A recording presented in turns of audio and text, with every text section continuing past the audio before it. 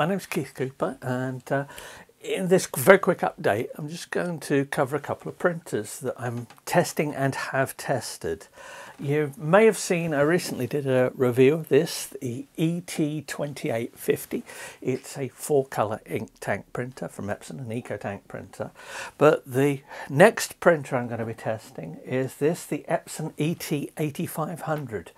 Now this is an interesting printer. The two may look similar here. Well, all right, one's black, one's white, but they look broadly similar. They both have a scanner and things. They are aimed at very different markets. The 6 inks in this has a pigment black and then a black, cyan, magenta, yellow and a grey ink. This is internally, from a print point of view, identical to the ET-8550, the larger one that I tested a year or two ago.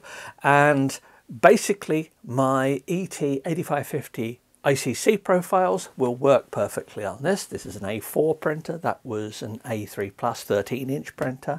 So this is very similar. I mean, this has got a minuscule screen on it. Whatever, it's not touch screen. This is the budget range of it. This is a document printer, home office printer. This one's a photo printer. Now, I know the sort of performance I can get from it. I'm going to be doing testing profiles, various other things like that. This one has a touch screen on it, all kinds of bits and pieces. We are talking completely different league in terms of print quality if you're interested in photos and artwork. The reason I mention this is that I only have printers for a relatively short period of time to test.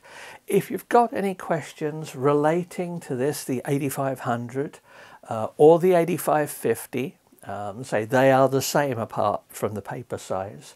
If you've got any questions of that I've not covered in perhaps my 8550 reviews, or you didn't realise that the 8500 and the 8550 were so similar, then please do ask, because it's people's suggestions for things like this that actually sort of remind me what to test and show different bits. I'm going to do a setup video of this, which I'll publish in a few days.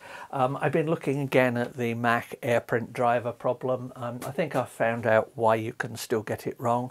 The gist of it would be, when you see instructions on the driver install process, read the instructions and follow what they do. Don't just think you know what you're doing. I have managed to accidentally install the AirPrint driver on both this, a Mac OS 13 Ventura machine, and this laptop, an old one. It's quite easy to do if you're not careful, but I'll be covering that in the setup details for this and that. But there we have two nominally similar printers, both ink tank printers. Very different in performance, I'm going to suspect. We shall see though. So let me know if you've got any questions, and there you go. Thanks.